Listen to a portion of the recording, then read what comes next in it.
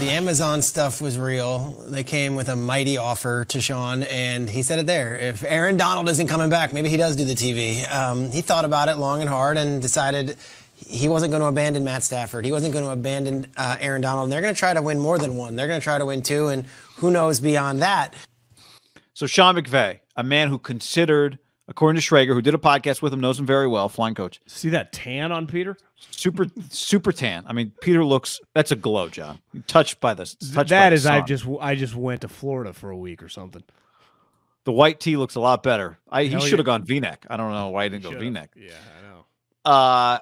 But that's a guy who knows Sean McVay very, very well, saying Sean McVay thought long and hard about Amazon's offer. Now, does that mean Sean McVay is going to be gone in 5 years? I don't know.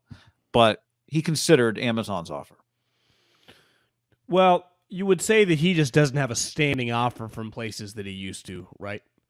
You would say Kirk Herbstreit is somewhat of a placeholder. You had mentioned this, and then I was in the car yesterday, and he was on with McAfee, and you were right. Like, he's still going to do College Game Day and the game at night, which understandable that they're not like the company, no carryover. Like, it's not like he's working for Fox and it makes sense, but also like, I thought if they're paying $15 million, wouldn't he be like, I've done this for 20 years. I'm over it. But he's still doing it, which to me is a little crazy, which also maybe just I get so much money, I'll try it out. But I feel like I'm a college guy. You would say ESPN now is set, right? Those guys are entrenched. Like the Monday Night Football is not moving, right? With Joe Buck and Troy Aikman. That job is no longer a moving, revolving door. Right. You would say Sunday Night Football, Collinsworth's getting up there, right? He's not a lock to do. I would say over under 3-4 more years. And then back to the Thursday night thing is Herbie doesn't feel like he's just on scholarship for 5 years. If you told me Herbie only does it a couple years, that's believable. So the opportunities might not go away for Sean, because what would you just, if you just had a ballpark guess, like Amazon threw up the number to him? Well, it had to start. I mean, what's he making to be the Rams coach? I think he wasn't making as much as he's making now, like maybe $10 million. Okay. Which is a lot, obviously. Romo is making $17 million. Yeah. Aikman's in that range. So I'm Sean McVay, the coach of the Rams.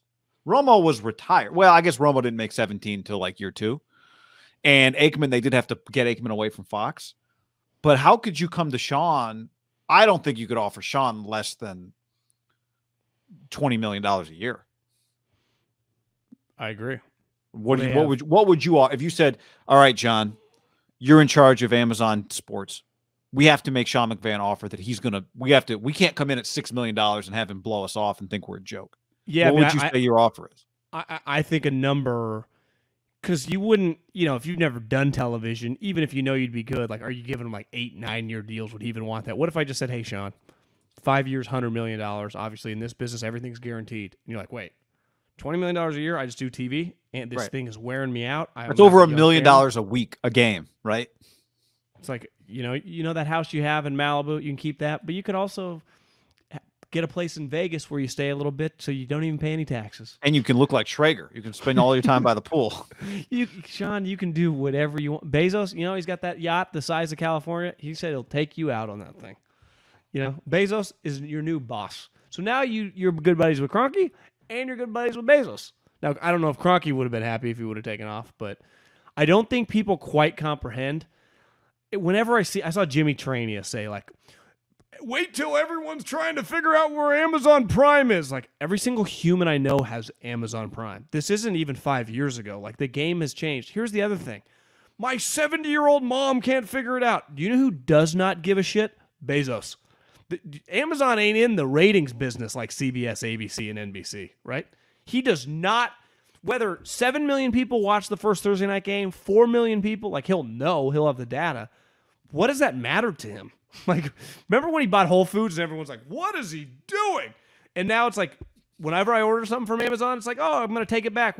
I drop it off at Whole Foods. It's like, he clearly, they know what they're doing. It's all line items on each other. I just don't think he has so much money. I think he's going to make everyone uncomfortable in the business for a while, assuming that Herbstreit's not there long term. Like, to me, this might not go away. Like, if you told me that he's back talking to Sean McVay, or I know it's not Bezos specifically, but whoever his boss is, I think he stole a guy away from Fox to like run their operation. Maybe it was NFL Network.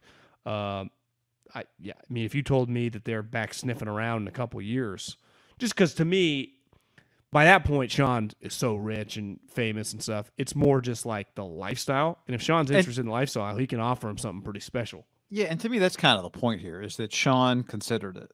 Now, to your, like you're saying, someone throws $100 million in front of you. I mean, to work way less. Like, part of it is like he works so much. I remember, I don't know if Schrager said this or I saw it on maybe someone wrote in an article about McVay. One thing that when he first got hired, the DMOF guy, like 6 months into his job, he's like, Sean, you need to relax a little bit. In terms of like, he asked him, what time do you get to the office? Like, what do you, and he just saw how hard Sean was working. He's like, I don't know if you're going to last at this pace. Yeah. And Sean basically told him, like, this is the only way I know how to do it. Like, there's Andy Reid now isn't working less than he did 20 years ago. Like, he's just, you're in a routine, your job, you just know how to do it. And the thing with the NFL, because there's such like nervous energy about your competition, that's what drives you. Like, you can't sleep. You're like, what if my opponent is working? You know, it's not most jobs you're trying to make money or do the deal for yourself, maybe your company, but you're not worried about like a legitimate one other human is outworking you, right? There's like this other team that you have to play that Sunday. It freaks these guys out and they can't. It's why Kyle looks like shit.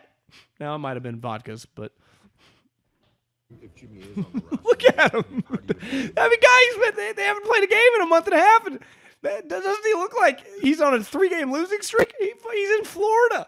The coffee's not big enough. I when I hear the McVay thing, I think not that McVay's about to dial it back and won the championship and now he's going to work 20% less hard or 10% less hard or whatever. I wonder if in the back of his mind he goes, okay, now I know I can go just as hard as I've always gone, try to win this next championship, but I also know what's out there next for me, right? If I'm him, I'm telling my wife or fiance, whichever. Are they married? Married, weddings this summer. Gotcha. Like, babe, give me like 5 more years, 3 more years. Let me try and win another championship here with Stafford. I'm going to go hard, but after that, I promise we're going to dial it back. I'm going to make 25 a year. I'm going to work 18 weeks out of the year. Plus every 4 years, I'll do the Super Bowl. We'll be good to go.